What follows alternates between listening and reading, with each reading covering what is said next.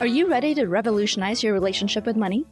Welcome to the Finding Financial Freedom podcast with the Frugal Physician, where I, Dr. Disha Spath, will be your companion on this exciting adventure. Get ready to conquer debt, build wealth, and embrace a mindful spending lifestyle that will empower you to live life on your own terms.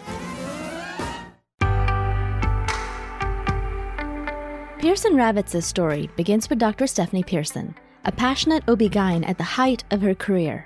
But then, a shoulder injury struck during a precipitous delivery. Her dreams were shattered, leaving her unable to practice medicine.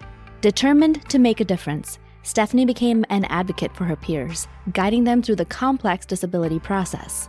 Alongside insurance expert Scott Ravitz, Stephanie founded Pearson Ravitz, a company determined to approach insurance differently.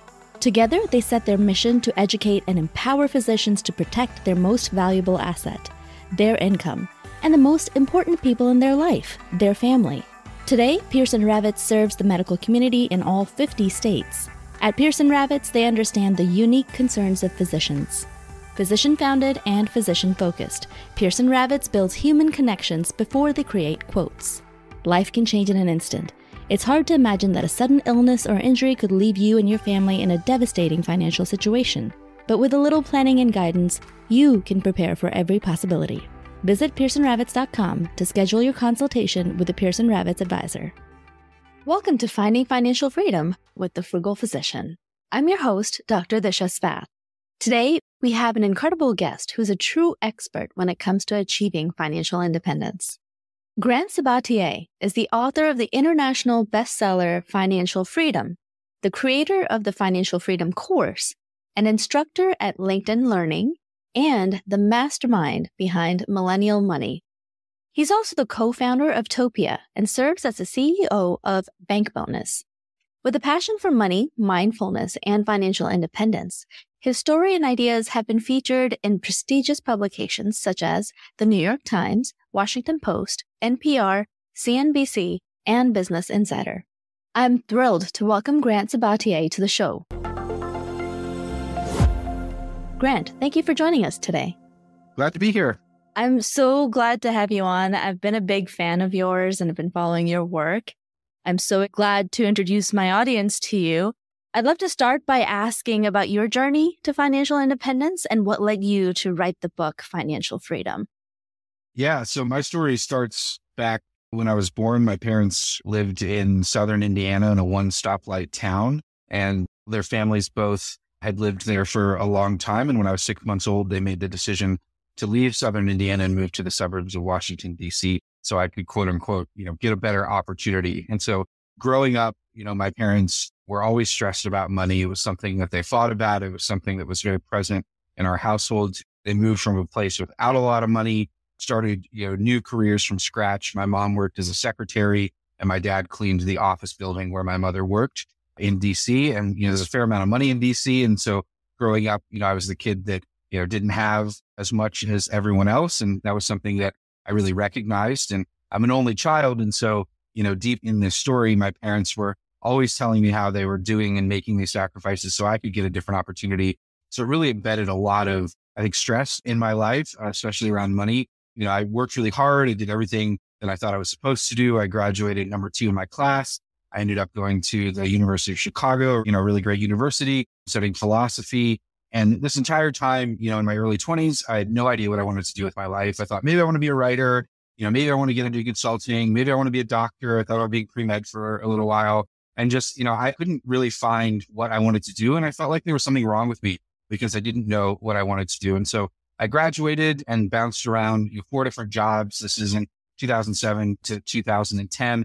I got laid off twice. And at the age of 24, I had to move back home with my parents, these parents who had given me everything that they could to help me succeed. And moving back home in June of 2010 was, a really low point in my life. I had $2.26 in my bank account. Obviously I couldn't afford rent. And I was really kind of starting from scratch when it came to money. And they invited me to a July 4th picnic that I went to. And I was the only adult child there of all their friends. And the only thing that anyone could talk about, these are people in their late 50s, early 60s, was retirement. It's every single conversation they were saying, when are you going to retire? What are you going to do when you retire? And it really struck me. And I saw, the next, 30, 40 years of my life kind of mapped out in front of me. And it was very, very stark. It was one of those aha moments where I was like, geez, I don't want to be this. I don't want to be, in my early 60s, then starting to live my life. And it was the first time that I realized my parents, looked a little bit older. And I recognized that a lot of the dreams they had talked about when I was growing up, not only had they not accomplished them, but they didn't even have them anymore. And so, I'm processing all of this. And, I started thinking about money, and I was like, I'm a smart guy. I'm a philosophy major. I haven't really thought about money beyond just wanting to make enough to survive. What is money really? And I started, diving into money as a concept, as a form of energy. I was like, I'm going to figure this whole thing out. So I Googled best money books, and Your Money or Your Life by Vicki Robin and Joe Dominguez was the first book that came up. So I ordered it. This is August 2010. I got it.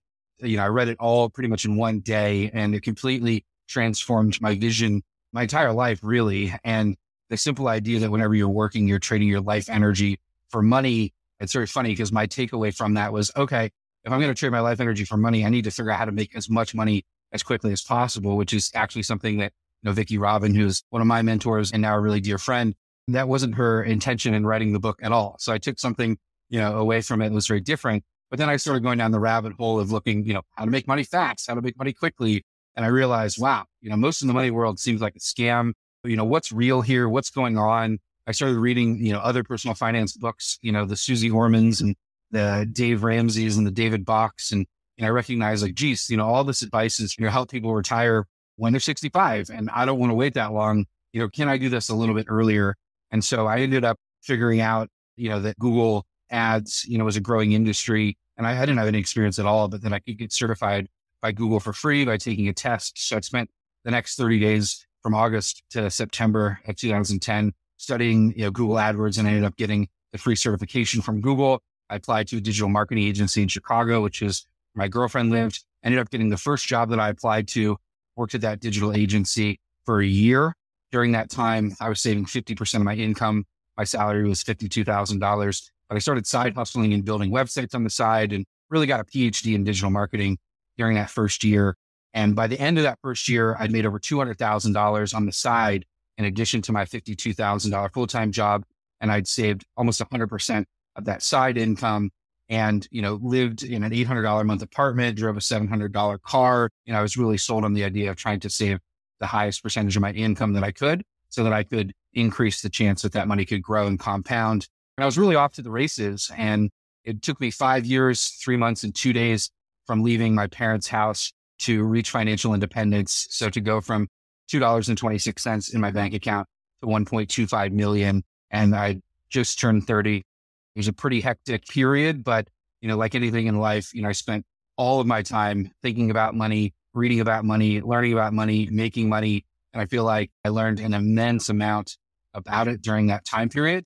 And once I got there, my parents were still working. All my friends were still stressed about money. I was like, geez, I've learned so much. I want to share what I've learned. And so I launched millennialmoney.com, which was my blog, and started being extremely open and vulnerable about what I'd gone through, what I'd accomplished, what I'd learned, the mistakes I'd made, and then started sharing that with my friends. And really the blog just took off and became a stratospheric success beyond my wild imagination and led to the book deal with Penguin and appearances on NPR and Nightline and on the Rachel Ray show. And yeah, it's just been pretty surreal to look back on and see how, all those pieces fit together and, have led me to today. Wow. What a story. There's so much to dig into there. I think an important concept that you brought up there was that trading time for money ties up your energy to that money. And once you start learning about money and investing, you realize that that money has a life of its own and can actually earn you money. And somehow your energy then gets dissociated with the money that you have, and that money starts making its own money.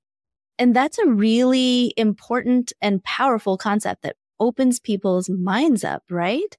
When you were at this picnic and you realized that the traditional life was not exactly what you wanted, and you started opening your mind up, you started challenging traditional retirement, basically. Can you tell me some of the vital choices that you made that got you then to move towards learning a new skill on Google marketing and then changing your outlook on the way you would be working? Something very powerful in life when you have nothing to lose It's actually a really empowering position. I think a lot of people view when they're in a lot of debt, when they feel stuck, it can feel really overwhelming and really claustrophobic. I think for me, it felt that way initially.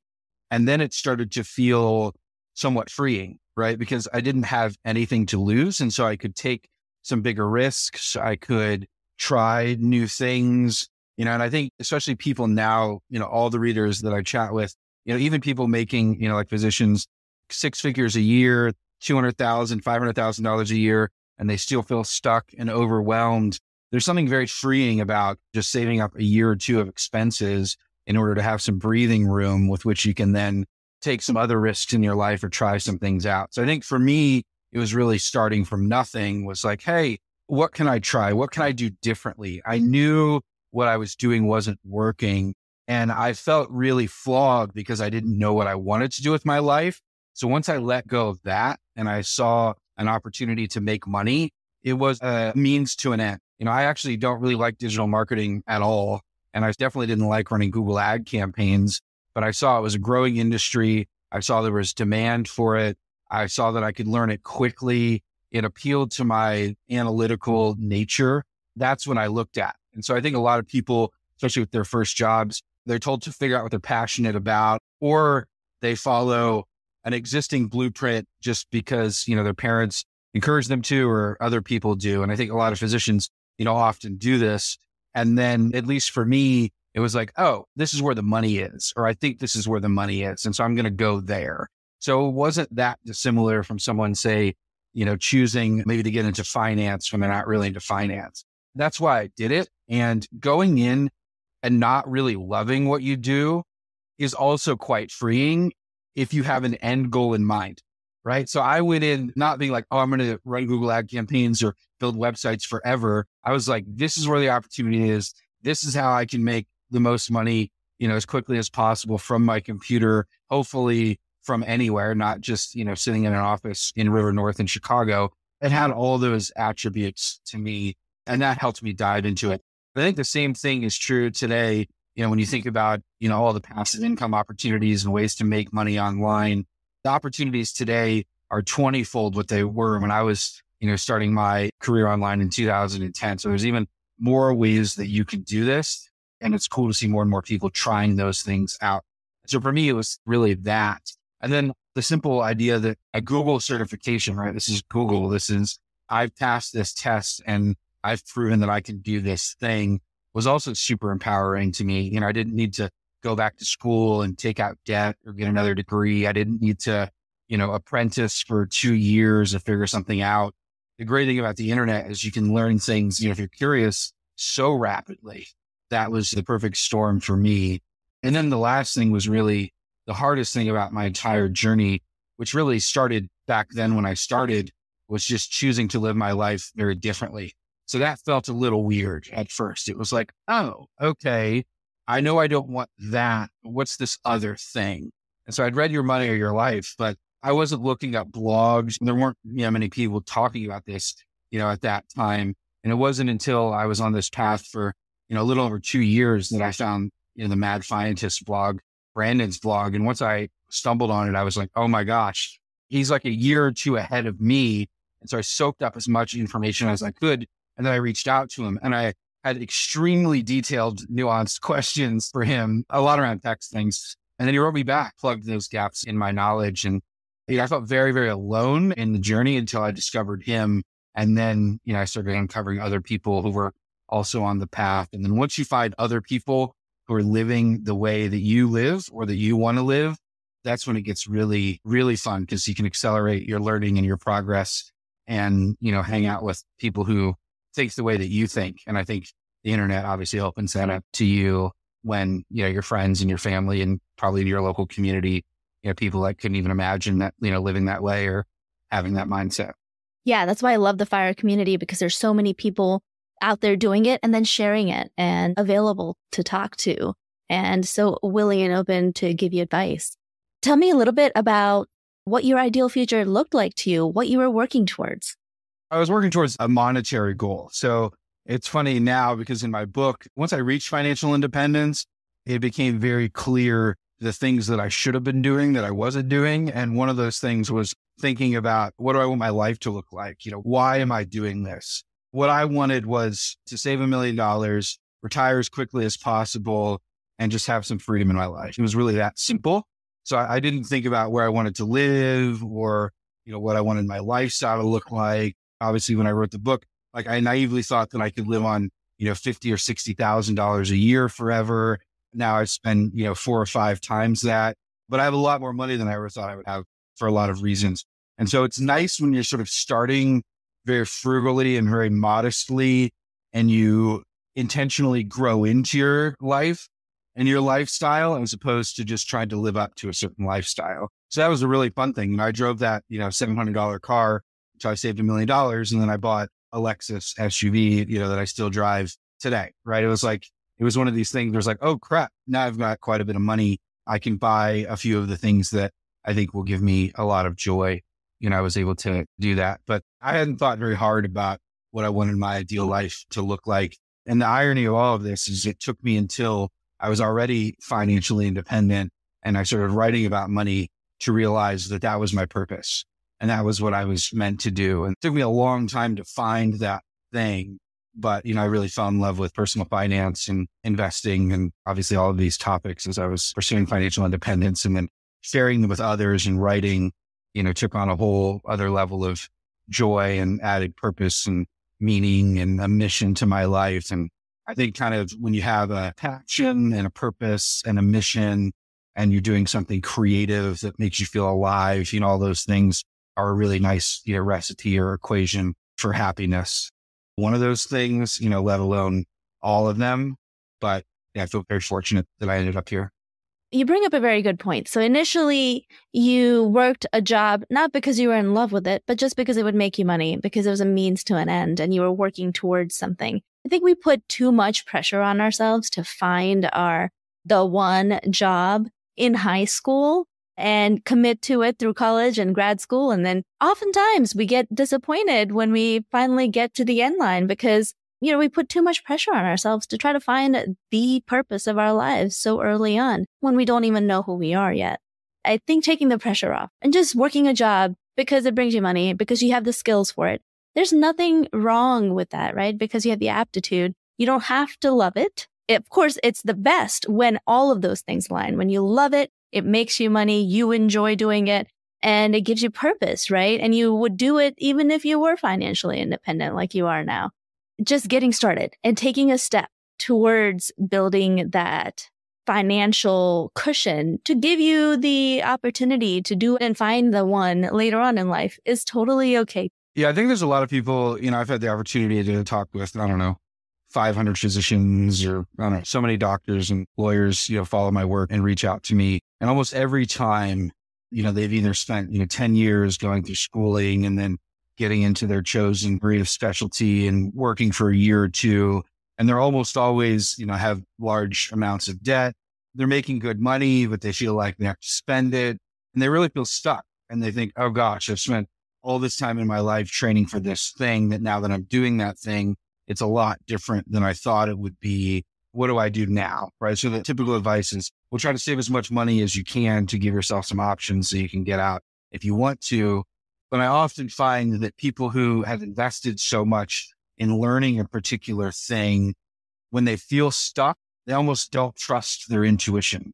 But when you feel stuck, it's because you are, right? That's what you should be listening to. That's your body and your soul telling you that this isn't right. But it's so difficult when you've spent so much time becoming that thing to pivot or to create an escape plan or to give yourself other options because you almost feel flawed in some way. And there's some that I've seen take the leap. I would say it's a minority. And when you have that realization early in your career, you should pay attention to it and act on it, because the worst thing is you have that realization 20 years into your career and you're in a position where you haven't saved as much as you thought and you don't have those options. And so I like to say that you should always invest in the you that you've yet to become, because you don't know who that person is going to be. And you want to give yourself the best chance of being that person and setting that person up, because The reality is we all change pretty fast and a lot faster than we often realize. It's just our culture and our society is not set up or supportive of people who pivot and people who change. That's when you really get stuck. It's a mindset shift, but as soon as you can begin preparing for it, when you do hit that moment, when you no longer like your job or you want to take some time off or you want to pivot, you have that option as opposed to being stuck. But yeah, I see it a lot with physicians, just with burnout. Yeah. And the feeling stuck, honestly, has a lot to do with the corporatization of medicine, but also there are many ways to make medicine work for doctors. Sometimes people just need to change the way they work or think outside the box, maybe go locums, maybe start their own LLC and work as a contractor. So it gives them a little bit more control over their own time. Have you ever considered what would happen if one day you couldn't do your job anymore? I'm Dr. Disha Spath, the founder of The Frugal Physician. I'm teaming up with Dr. Stephanie Pearson, CEO of Pearson Rabbits, for a must-attend webinar that addresses this critical question. Dr. Pearson's journey is a testament to the unexpected twists life can throw at us. As a former OB-GYN, her personal experience with a career-ending injury led her to become a leading voice in disability insurance for physicians. Her story isn't just powerful, it's a wake-up call for all of us in the medical profession. Join us on December 11th at 7 p.m. EST as we delve into 10 key reasons physicians need disability insurance. This isn't just another webinar. It's a deep dive into why disability insurance isn't just optional, it's essential. We'll cover the basics, key terms, and help you understand what your coverage should include. More than that, we'll share insights on how to navigate potential roadblocks and highlight the critical timing of obtaining this insurance. Don't let uncertainty dictate your future. Secure your seat now and take the first step towards safeguarding your career and your family's well-being. Click the link in the description to sign up. See you there.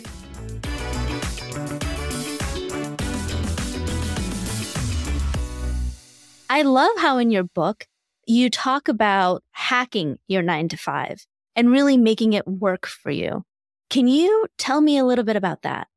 The first thing is most employees don't realize how much leverage they actually have, right? So we tend to go into being an employee out of the fear that if we do something wrong, we're going to get fired.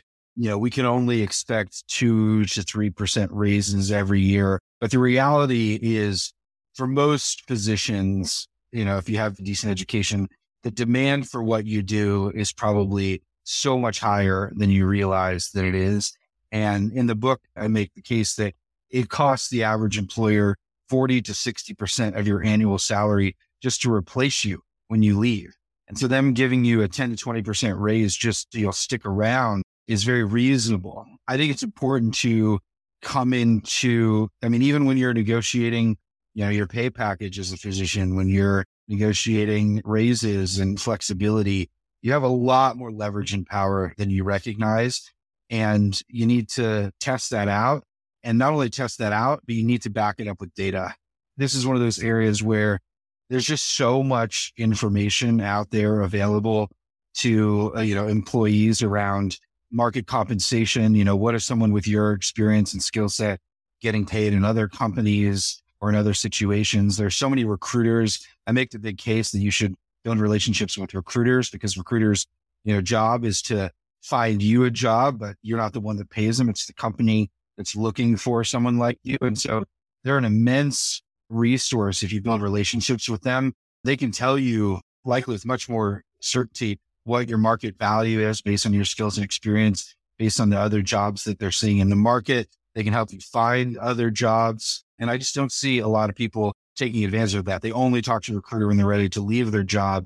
But I encourage you to build relationships with recruiters throughout your entire career because they have access to much more data than you're going to have yourself. And they're going to be open to finding you new opportunities. And the more data that you can use when you go in to your employer to negotiate a raise or try to get paid what you're worth, the more difficult it is for your employer, who likely has some of that data, but not as much, to, counter argue with you. They're going to be like, wow, this person's really prepared. They've got data. They feel empowered. We don't want to lose them. It's a position of strength. And I think a lot of people, they're just fearful of that. And I think I talk in the book about, I've had, well over 50 employees that I've personally employed.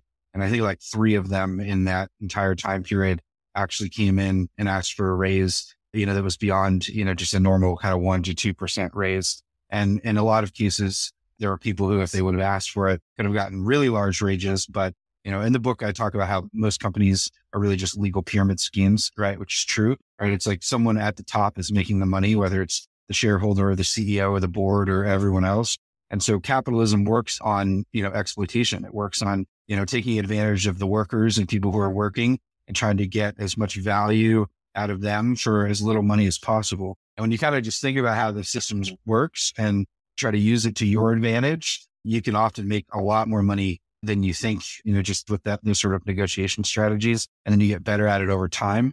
And then it just gives you more money to then save and gives you more options and flexibility. It's a really just beautiful time that we live in because of so much information that's available to everyone and so many options that are available to everyone. But whether it's out of fear or sort of lack of uncertainty or just not being trained how to do it, most people tend to accept what they're offered and feel like it's good enough. I'm a huge believer in the fact that you should really try to get the most you can out of your employer because, they're probably making a lot more money off of you than you even realize. Yeah, that's very true in the physician world.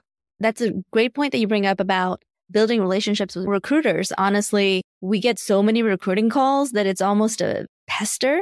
And I've never really thought about making a relationship, and establishing a relationship there. I have to say the job that I'm in now was brought to me by someone that was recruiting for the hospital, but I had a relationship with actually through a previous position and actually resulted in me getting kind of the position that I'm really meant for. And she knew that. And that is a very powerful thing. I love how you also talk about building relationships at work and taking a person out for lunch, once in a while. Tell us a little bit about that. And how do you approach people to go out to lunch with you without, seeming like a creeper or I would feel uncomfortable almost. Yeah. I'm at the heart of all of this is I'm an extreme introvert.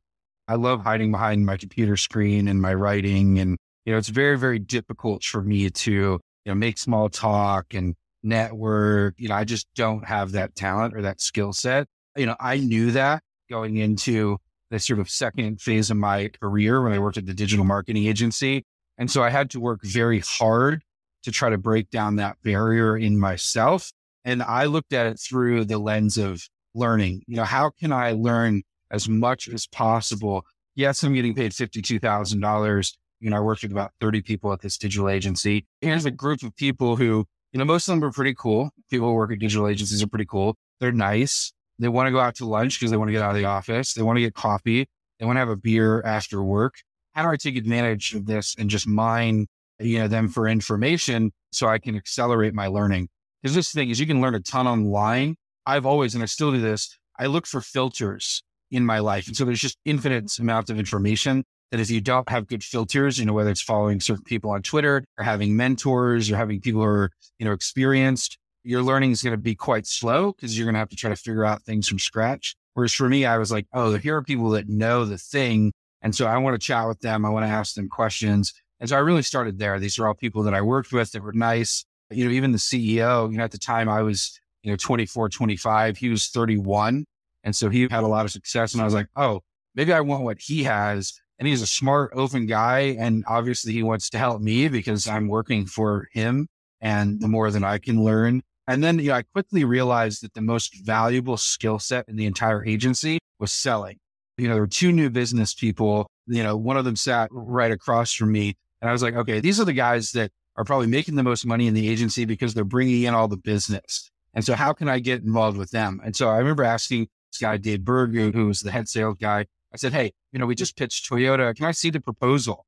I know there's some Google ads spending this. Can I just see the proposal? So he gave it to me. I poured over it. He was interested, then I was curious. And people, like to help others. And so if you open yourself up to mentorship, it's something about being human is that like most people want to help other people who are earlier in their journey. And so I really, really took advantage of that. So I started reading these proposals. I sat in on a few new business pitches. And then, about 8 months in, I was involved in one of the largest sales that our agency, had made. I was involved in the proposal. I sat in on the pitches. I contributed a little bit. And that was immense for me because I was like, geez, we just sold a $500,000 project here, and I was involved. And that was instrumental to me. When I went out on my own, I used a somewhat similar proposal template. I used similar sort of billing frequencies and methods and, things that I never would have known how to do myself. I just copied what I learned at the agency and what was working with them. It was awesome. So, start with the people that you work around or other people, especially older people who are a little bit later on in their career. Often, maybe they feel a little stuck in their job. And so bringing some energy, youthful energy into their worlds and learning from them can be really fulfilling for them. And I think mentorship is something that it's not talked about a whole lot. It's kind of confusing how to find a mentor, but you can get a lot just from asking. And then for me, I got a lot more comfortable, asking, and I try to play my advantage too, because I knew a fair amount, about Google ad campaigns and I could maybe teach them something. I always tried to add, value where I could as well. As an introvert, I thought more about it scientifically. It's like, here's kind of what I'm trying to execute on. I did that. But even to today, I still take a long time to get comfortable kind of in that, asking people for things and, to go out to lunch. And, it's something I still struggle with. Well, I think it's to your credit that you were able to put that fear aside and still put yourself out there. Instead of making small talk, which I think is pretty tiresome for everyone, you made it worth your while and worth their while by trying to add value to their life. And I think that is the key to relationships, really. It's all give and take. So we talked a lot about your financial journey initially. I'd like to know a little bit more about some of the practical changes that you use, some practical tips for our listeners to start their journey toward financial freedom today. Yeah, the first step is really always getting clarity on where you're actually at. So I tend to find, even people that are making a lot of money, they're like, oh, I'm making a lot of money, but why don't I have a lot of money? And so you have to, at some point, sit down and be honest with yourself about, okay, here's what I'm spending. Here's how much debt I have.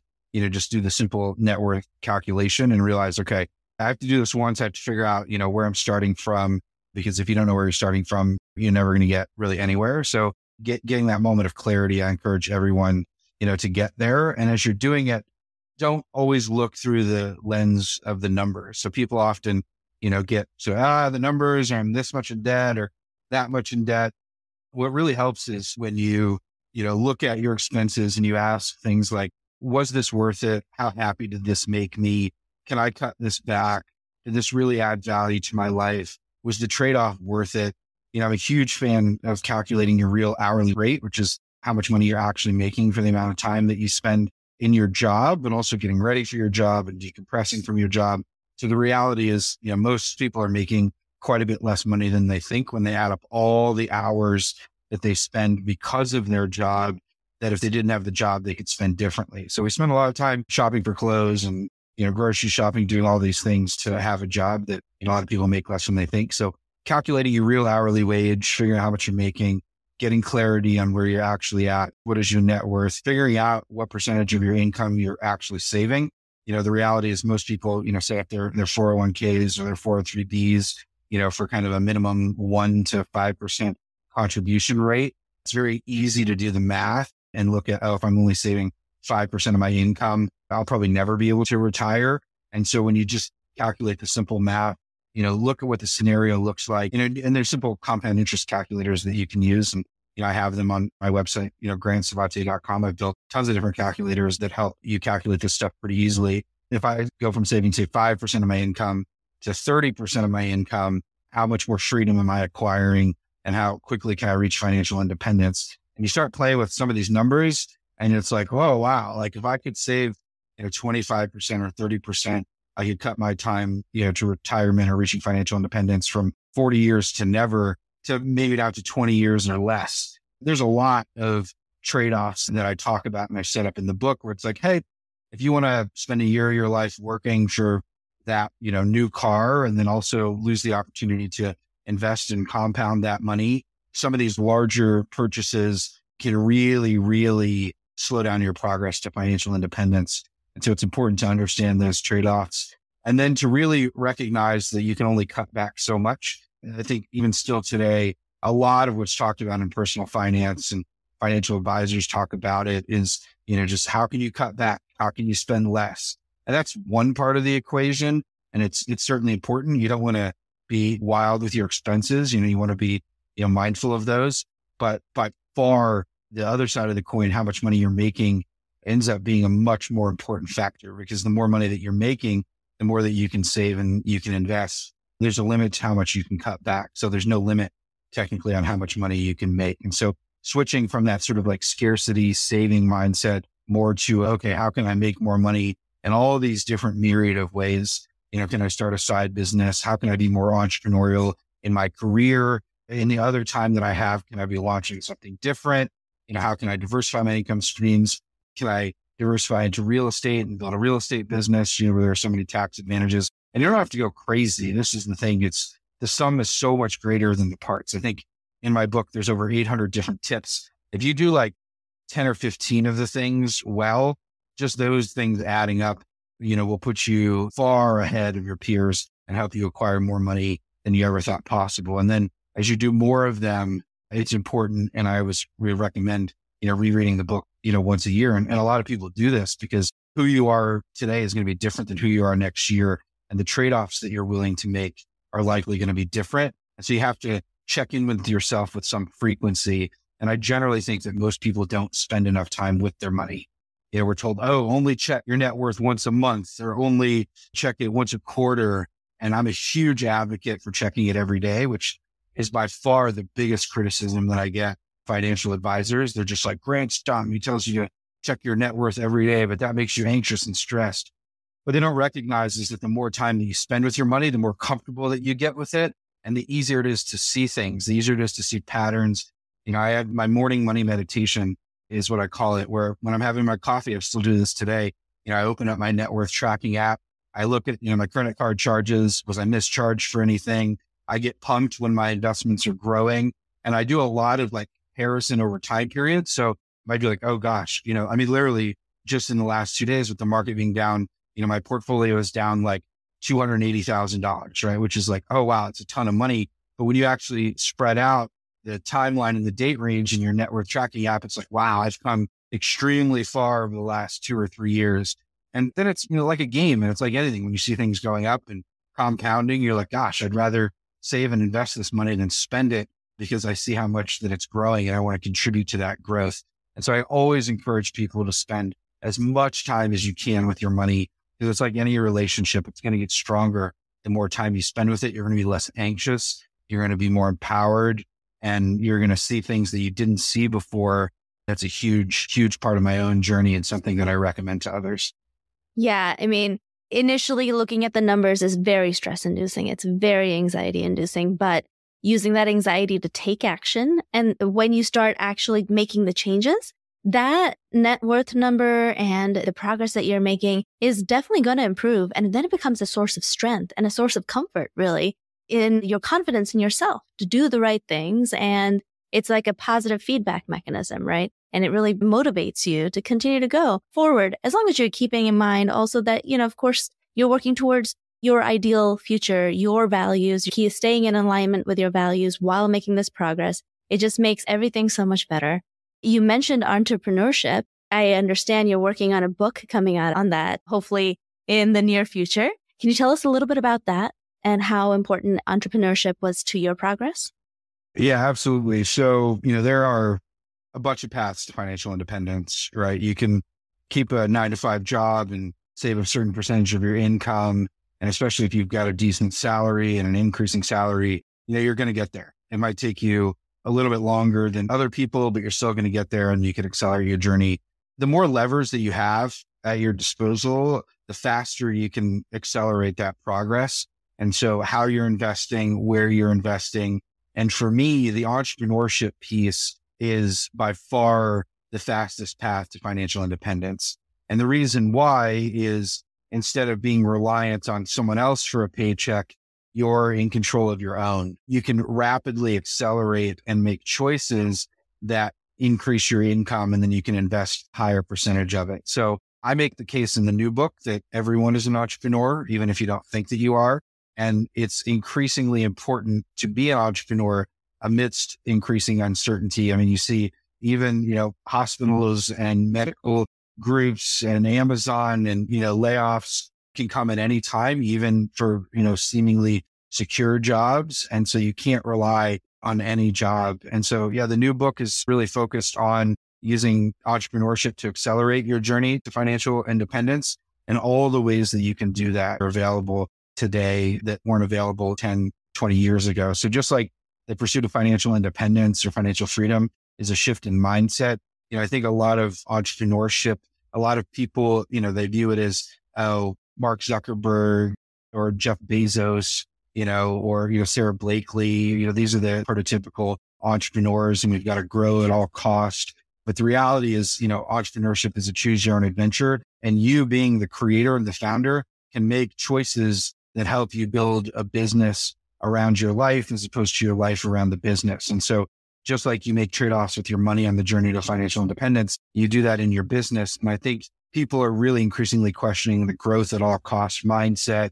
I've grown a number of businesses and sold 2 of them. I've never taken on external investment. I'm very anti, having investors. I like having the freedom and the control. So in the book, I talk a lot about why I do that, how I do that, how I create products, how I sell companies, how I buy companies, what I'm looking for. And really what I think is the future of entrepreneurship is we're all going to end up having our own little holding companies. We build and acquire very cash flow rich businesses and then diversify those into other types of businesses that give our life meaning. And I talk about how I've set up my own holding company and how I'm doing that and how you can work towards doing that as well. And it goes back to, it's such a remarkable time to be alive.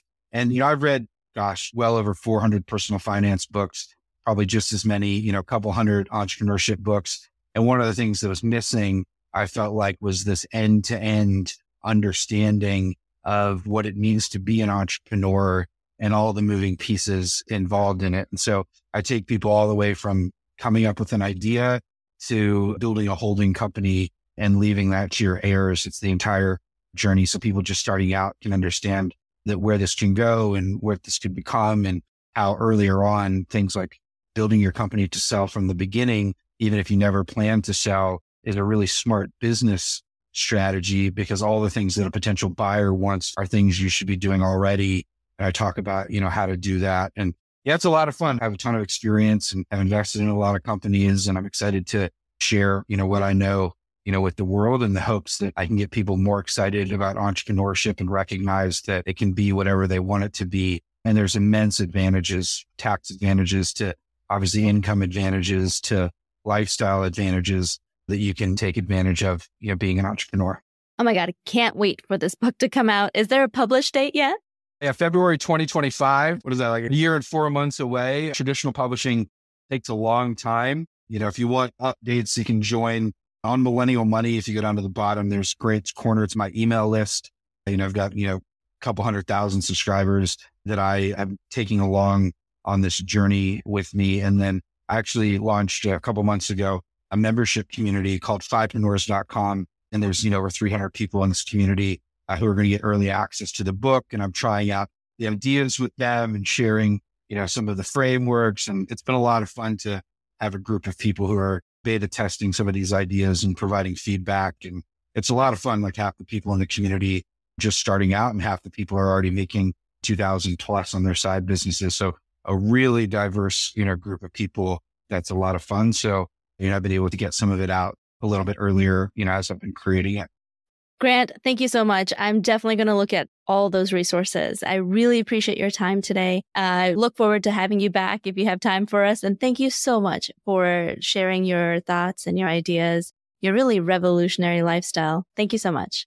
Yeah, thank you, Disha. It's a pleasure to meet you. And thank you for the kind words and the work that you're doing. And I'm, happy to come back on in the future.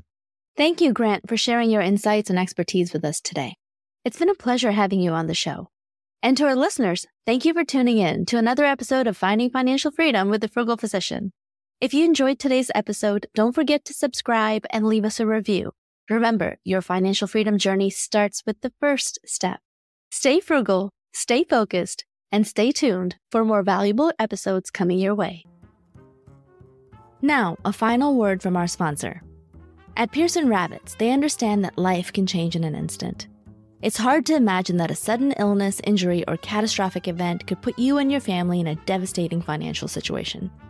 Physician-founded and physician-focused, Pearson Rabbits builds human connections before they create quotes. Visit www.pearsonrabbits.com today and embark on your journey to safeguarding your future. The content shared on this podcast should not be taken as individualized financial advice. We are here to share our knowledge and experiences, but it is crucial to consult with professionals such as accountants, financial advisors, or attorneys who can provide personalized guidance based on your specific needs.